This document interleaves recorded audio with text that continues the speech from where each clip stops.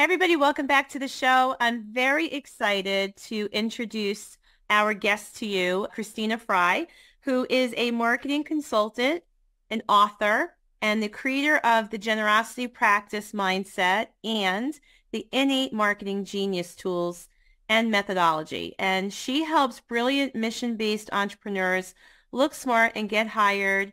And we are really excited to get into this conversation with you right now. Christina, welcome to Monday Morning Mojo. Thanks so much, Anna. It's great to be here. Yeah, I'm excited to hear more about what you do and how you help people. But before we kind of unpack that, tell me a little bit about how you got into doing this work. Sure. So I have a couple of big, I don't know, life steps that Yeah. got me here. So I'll just take, one at a time and please stop me. So one of the things that I have done forever is I've been on a pretty strong spiritual path. I started that in Berkeley, California around 1998. It's been a while.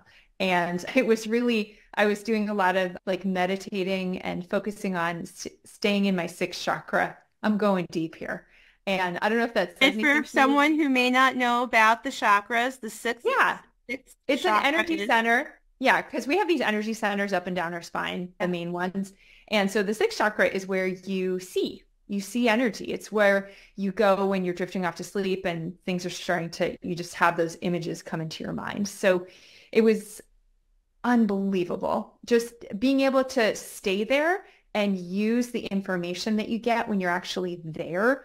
That Mhm. was gobsmacking. I never in a million years thought that I would go there. And I was raised Catholic and just was like a good Catholic girl.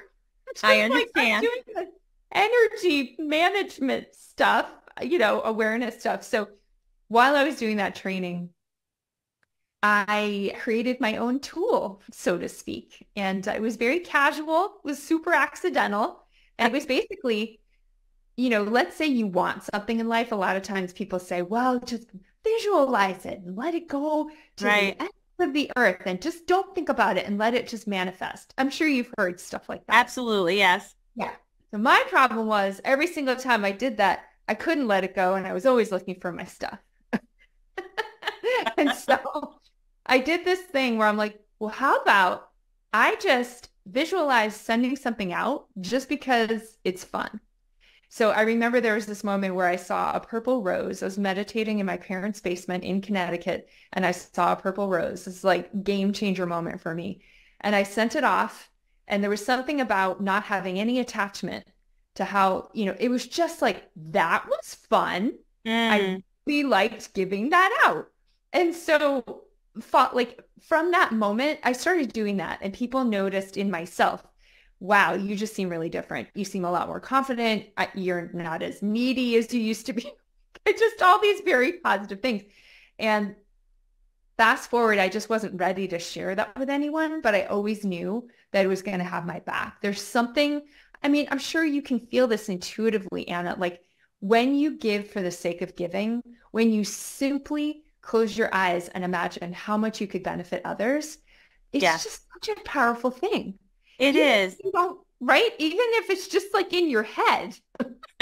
Yes. Well, I talk a lot about leadership. I'm in leadership every day. And for me, it's always about the other person. And it's always about, this energy that I give, but also receive. And, when you move yourself out of the equation and you focus on what you can do to help the other person, whether it's in a leadership moment, a sales moment, a conversation, right? Then you're able to really get clear about what they need at that moment. And your intuition does kick in and you start to understand something more than, whatever could be like the agenda you thought you might have walked in on, right? So the intuition is, and I don't know if it's something we talk enough about, how to use our intuition to, to really our advantage. So Yes, we could have a long conversation about yeah. that, believe me. But here's what ended up happening. I finally started sharing this thing Hmm. in 2014.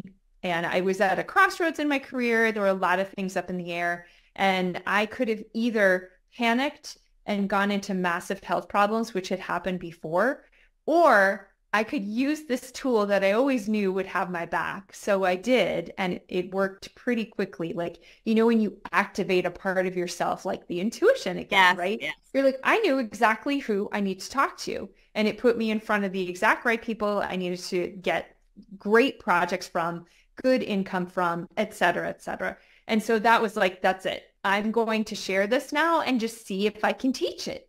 Because not everyone went to, the Berkeley Psychic Institute in Right. No. California to learn this kind of thing. So that's when I started going to yoga studios and having workshops and working with people one-on-one, and any office or nonprofit that would have me. I was just like, let me just try this. Yeah. So I finally had a 40-person field study where people just used it straight for 30 days solid and then gave me input on how it helped them and how they were using it. So it just was like, tell me what's going on. Is this working? Is it not working? Did I share it with you in the right way? Are you getting what you want out of it? Are you enjoying being this creative? Because it asks you to just be like, what would I like to give out today? It's like a creative process every time, right? So two questions are like popping up for me, right? One is to help our audience understand a little bit more about the tool itself. And who are like some of your ideal clients and who you can help, using the tool? Absolutely. So I think I can answer that by telling you what happened at the end of this field study, which is Sure. the business owners in the group, whether it was real estate agents or coaches or, shop owners. There was a shop owner in, what was it, Bolivia. I was like, wow, this is so interesting. But they were in charge of their own brand and usually their own marketing. And they said to me, I don't know what's happening, but for some reason, I am much more consistent with my marketing. I love selling. I'm better at the negotiation table ever since I started using this tool. And so and in answer to your question directly, I do work with people who are really, really brilliant at what they do. They typically have a unique approach and they don't quite know how to communicate that. And they're just ready to stand tall as an expert without being super egotistical about that. Like, how can I be this really loving expert in my field to get great clients?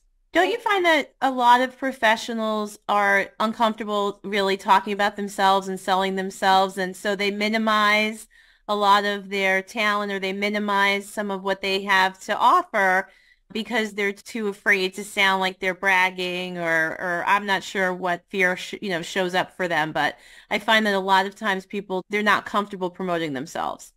Absolutely. And I would say one of the ways that is, I think, very straightforward to get past that is to focus on how much potential there is if you really lean in and help people. If it's not about you, like you were saying earlier, if it's not about you and it's really about the help you're going to offer right, and the people you're serving, then you're just going to, I think that's why these people in the field study were like, I'm so much more bold and friendly and love generous. that. Yeah. Yeah, because I believe we all have these amazing gifts to offer. And if we're not willing to, put ourselves out there, then we can't help someone or change their world through our service or product or whatever it is. And I think a lot of people who listen to Monday Morning Mojo are entrepreneurs or in a sales type position, working with people. And so this, I think, is such a great conversation to help people to connect to a message or connect to a brand that maybe they know, but they just don't know how to articulate, right? And that's where you come in, I believe. Yeah, and that actually brings me to the second piece. I have one it started with the mindset tool and then it moved into more of a business application. So I'll just really quickly share with you how that all went down. So after I did that first field study and I realized, wow, the business owners, right? All the stuff they were telling me, I wanted to try helping all business owners, only business owners, with their marketing plan. I just had this weird sense that if I help them with their marketing plan using some of the generosity practice way of thinking about things, that I would help them find their voice, right? And so what ended up, without connecting too many dots there, I'll just say, I help them understand what their absolute favorite way of helping other humans is, which, Oh, by I the way, love now that. that turned into an archetype. You and I talked before we started recording about like, Yes. are you a steady presence? Are you an adventure guy? That stuff all came from, I now call that your marketing archetype, but it all came from me being curious. 40 different business owners beyond, okay, you're an accountant, you're a real estate agent, you're a financial advisor. Like you as a human, how do you like to transform other people's lives? What's your Powerful. innate way of helping? So that became the Powerful. marketing archetype. And I realized, hey, there's 5 really strong categories here. And that Okay. became the marketing archetype assessment. So now I go around to podcasts like yours or talks or anywhere. And, in 5 minutes, people can take the assessment and find out if they're a nurturer, an adventure guide, a door opener, a steady presence, or a celebrator. And what that means, it really just points to what is your deepest why in service to others. Would you be willing to share a little bit, like maybe a sentence or two about each of those archetypes? So Absolutely. what was the first one? Yeah. So the nurture is when you want to make it safe for others to thrive. Hmm. That's your deepest why. You're How do really people good show at, up as that nurturer usually? yeah, I'm a nurturer. There's a million, there's so many types of each of these, but I will tell you that like you just want to nurture people's, if they are safe, then they will go for it. Like that's the motivation. So for me, I'm a nurturer of great ideas in others.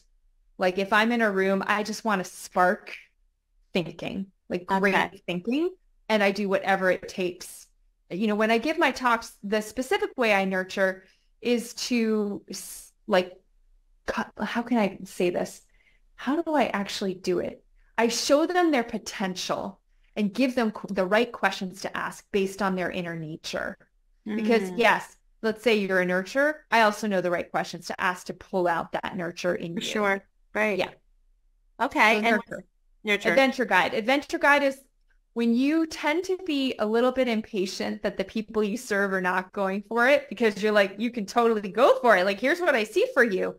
And you tend to be bold in the way you reach for your own goals. You kind of live by example. You're probably an adventure guide. Yeah, the bold, yeah, modelers of how to do life to the fullest. Yeah. Like Door sort of opener. pushing past your limitation. Like you can do this. You could do it bigger. Okay. Got Yeah, it. and again, like I know I've said this twice, but like you live by example. So it's Mm, which is very powerful. mm. Door opener is the third category, and that is when you love to open up new doors of perception. It's like you're a natural educator. I call these people a diamond mind because they love to look at all the facets of something and multidimensional thinking, like all that. Yeah. So Maybe that's a more door opener. analytical, right? Pulling it apart. I mean, they can be, but I mean, you can have ideas that are not analytical. Oh, okay. You could be an artist. So who knows? Sure. But yeah. And then a steady presence, which we were talking about, you had some steady presence in you. And that's sort of the pillar. The people who are like a deep treasure trove of resources, whether it's expertise, a straight up network, like the people you know, and even ways of thinking of things like, and you love to have people come to you rather than chasing. And there's specific ways to market. And then the last category is celebrators. Celebrators are the people who love to bring the good life and they do it with their own special flair. Most of the other categories think that they should be a celebrator, Mm. but it's really like you just enjoy things more easily often. And your flair could be anything from humor, fun, artistic sense, design sense, all that. Like it depends on who you are. There's a lot of variation, but yeah, that's a celebrator. Great. And so you have an assessment that helps people understand which archetype they might be. And could they have more than one? A great question, Anna. Yes. And it's very common. I would say maybe 60% of people who take the assessment end up, maybe even more, end up having two. I mean, I'm a nurturer with a side of door opener. We determine that you're a steady presence with a side of adventure guide. You just never know. Yes. So once someone figures out their archetype or archetypes, like let's use me as an example, right? Yeah. So you tell everyone again, mine are.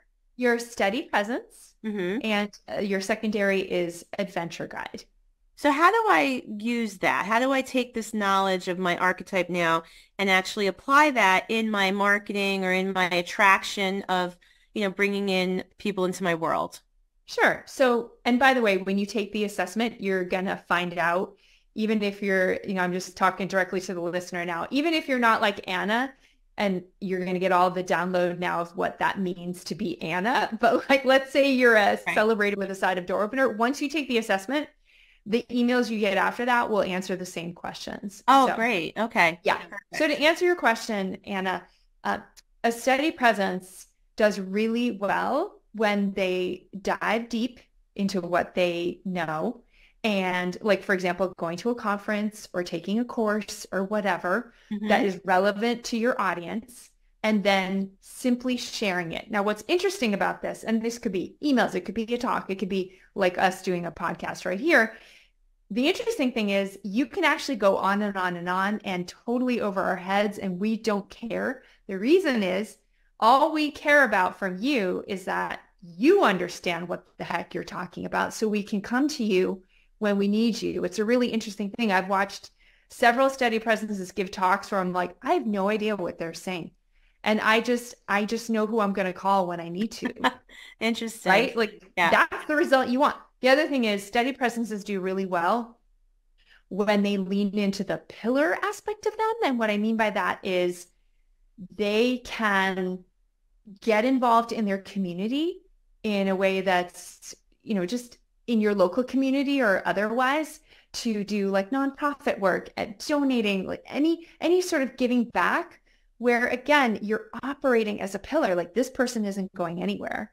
They're, we can lean on them. We can trust them. And if you share about that, it's like, gosh, we love this person.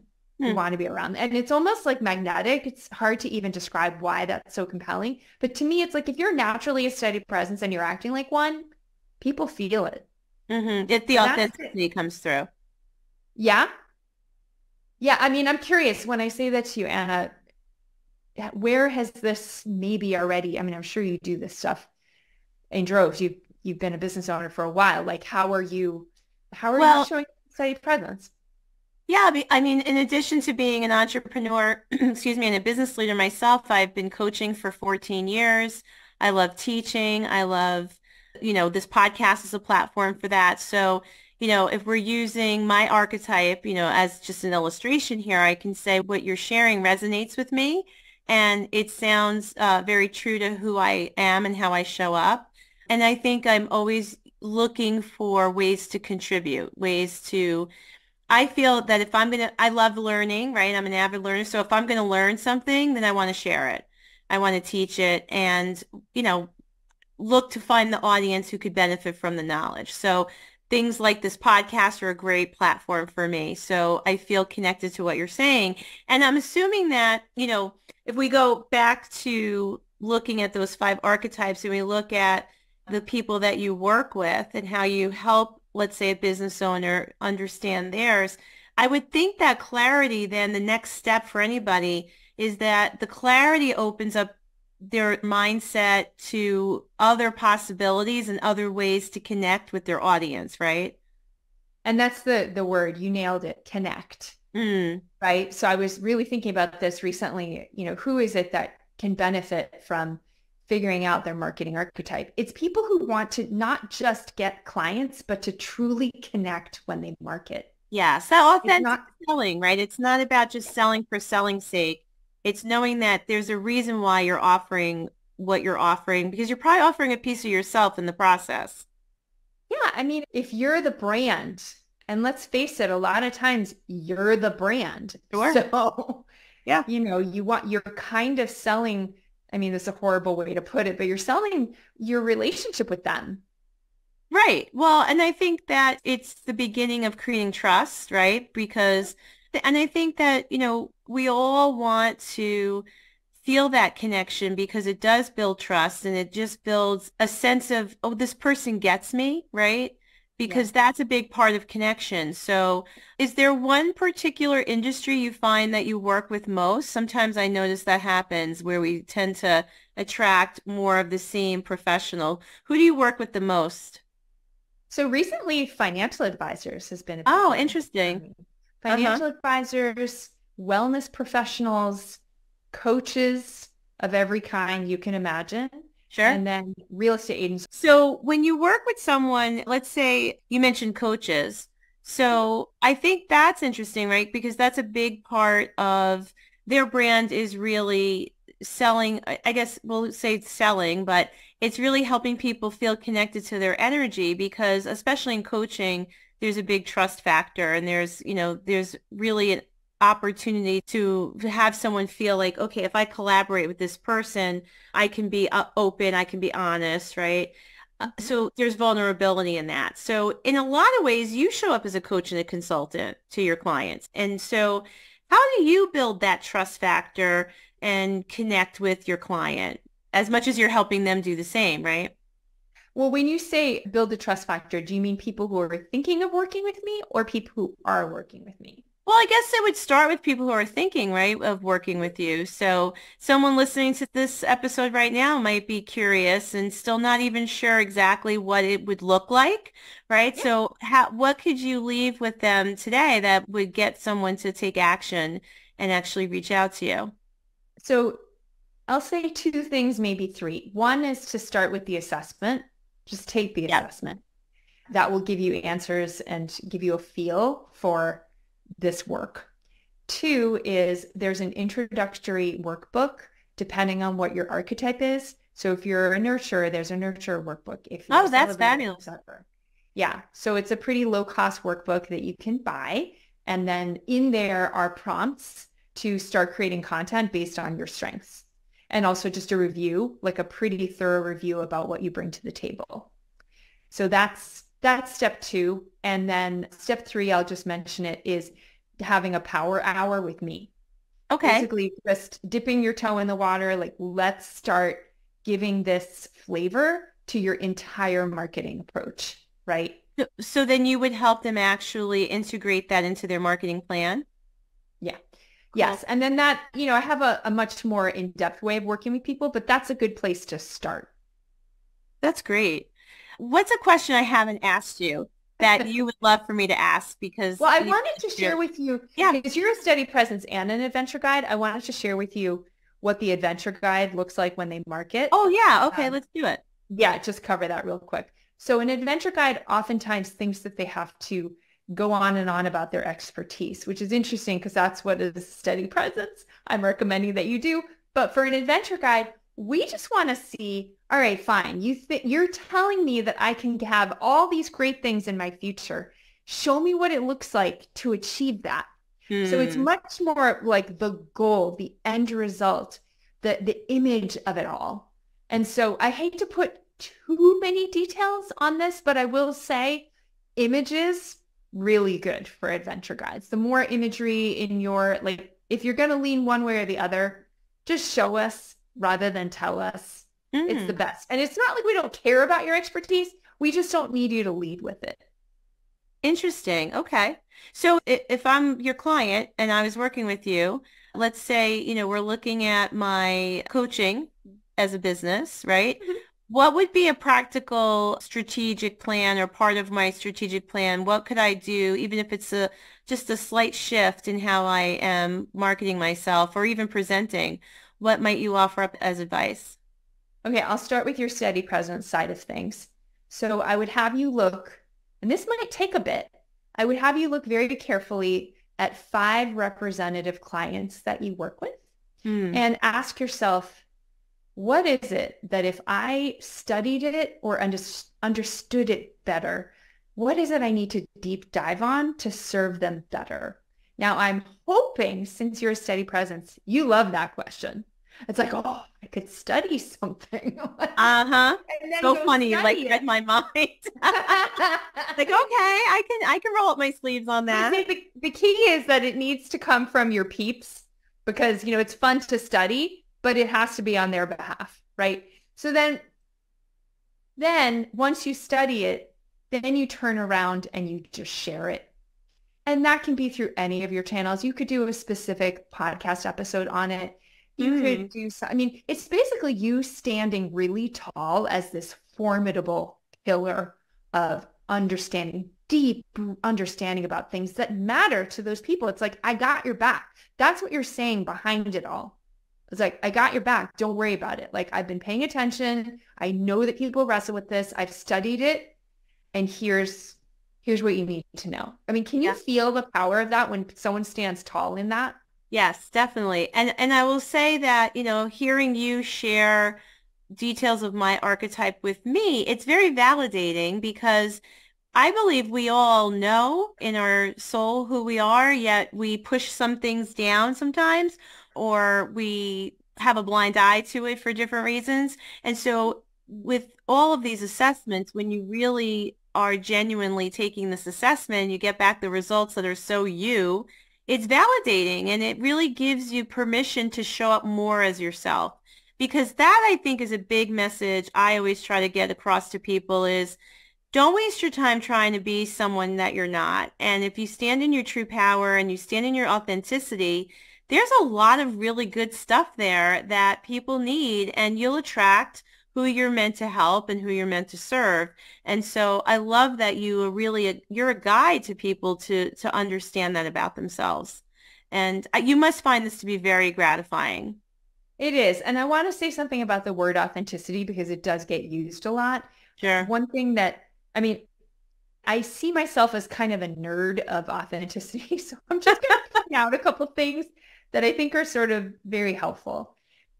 Because authenticity could be anything from, well, I really like raising chickens. Let me talk about that in my marketing for life coaching. And you know what? I'm sure there's a way to do that. That would be hilarious and fun and super relevant. Also, it might not be relevant. You bring up a great point here that, it has to be relatable. You have to find an audience. Yeah, I get it. I mean, we're using a silly example with raising chickens, but it's true. And it's challenging as a coach or consultant to help people because you're not trying to say that, this thing that you're so passionate about isn't worth being passionate about. It's just we have to teach people how to package it differently, right? And how to offer in a way that others can relate. And by the way, little plug for generosity practice. When you are contemplating how much you love offering things to life every day, that stuff, it just is so much easier. Meaning, okay, fine, talk about your chickens. Like, do it in a way that will make the people you serve's lives better. Mm-hmm. And so when you're in that mindset in the first place, like, it's right there. It's low-hanging fruit. You can talk about chickens all day long, and it's going to make those people's lives better. Yeah. And I know when we had spoken just recently to prepare for today, and you were talking a little bit about the generosity practice. And one of the things that really I think comes through when people dig into it or read the book, it's that you have everything that you need, right? You have all the resources that you need. And it's just how do you put it out there into the world? Yeah. And let me ask you, Anna, when you say you have everything you need, do you mean that as humans, it's like we have untapped inner resources that are sometimes like, how do you even, is that what you're? Yeah, well, there's always a way to take your natural gifts and develop them or learn new things and skills, right? Yes, but I do believe that we have this untapped potential and that we have these amazing gifts that our first job is to figure out what they are. And then the second job is to figure out how to, connect with people who need them. And that's really, I think, what inspired me to ask you to come on to the show, because I love that you really help people to see that. And because I think a lot of times people will waste unnecessary amounts of energy on ignoring what is already right in their own toolbox. So true. And one thing I love when I give talks out in the world or speak with podcasters like yourself is trumpeting the great fact that we all have this innate capacity to just love helping people. Like it's fuel for us. It helps others, and therefore everybody wins. It's like this third space where it all gets better. It's not like well, either my needs are met, your needs are met, too bad we can't have both. Not Yeah, true. but what if my needs could be met because I help you meet yours, correct? Exactly. Yeah. That's exactly what this is all about. Yeah, I love that. Love it. So, okay, I'm going to come back to what's the question I haven't asked that you wish I would Well, I ask? have one that people ask me almost every single talk I give in public, and that is, well, I see all five of those archetypes in myself. Like, what about that? It's like, Ah, okay, and I'm here to say yes, 100%. This model is not meant to take any of that away. Please be mm, a celebrator some days, Anna, please. sure. Yeah, that But makes here's, sense. you want to bring the good life? Of course you do. Yeah, and I So, do. If you right? know me, you know I do. Yeah, but I'm So I'm what sure there's like a dominant one that we just really ease into, right? the problem I'm trying to solve with this model is the fact that marketing by its very nature is expansive. It's like do more. And I'm not even faulting it for that. That's just how it goes. We just always want to be out there connecting with more people. And therefore, the workload gets overwhelming and the message gets diluted. It just Hmm. happens in a blink of an eye. So this model is there for when you need focus, you need motivation or energy. It's like, where's the juice of your message? How do you want to connect more deeply and meaningfully with people who might hire you? Hmm. Those are the challenges that this addresses. Yeah. Please And be a celebrator.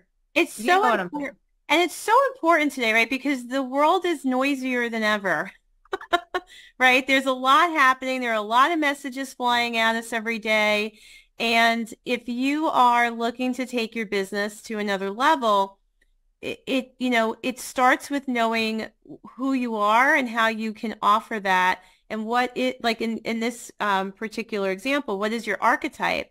Because then that's how you really get into a lane that you can drive in because you could easily fall into the Me Too category, right? Like everyone's coming out there with their message and like, oh yeah, me too, I do that. Yes, that's me. Oh yeah, I like that person over there. But at the end of the day, how do you stand out and how do you really clearly convey that brand that is so you and do it in a way that feels not just good, but feels like you're in your strength zone, I would imagine. Exactly. And again, we can feel that. If you're in your zone, Right. you we just know it. Yeah, and you're going to attract more business just because of that.